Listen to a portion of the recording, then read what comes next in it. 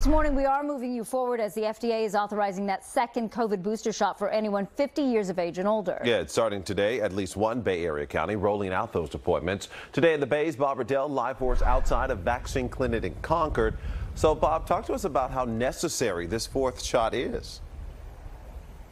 Well, according to a doctor we spoke with, this is more of a could rather than a should. This is something you could do if you feel like you're at high risk, or if your immunity from previous shots, if you feel like that is waning, especially if you are elderly or immunocompromised. Yesterday, the FDA did authorize the second booster shot for both the Moderna and Pfizer vaccines. This is for anyone who's 50 years of age or older. You must wait at least 4 months after the first booster shot.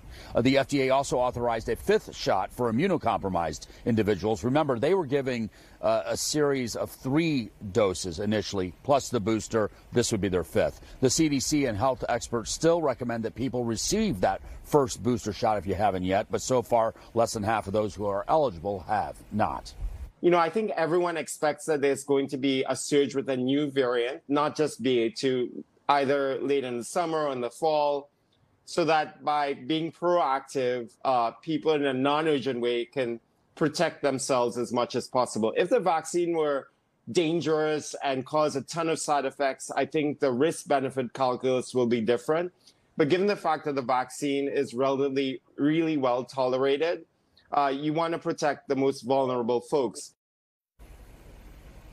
As you mentioned, Contra Costa Health Services is already going to be offering the second booster shot at clinics like this one behind me in Concord. The recommendation is you go online and make an appointment. You can always do walk-up, but you run the risk that maybe there would be an overflow. Also, anywhere you live in the Bay Area, you want to check with your local pharmacy or your doctor if you do want to get that second shot, or your local county as well.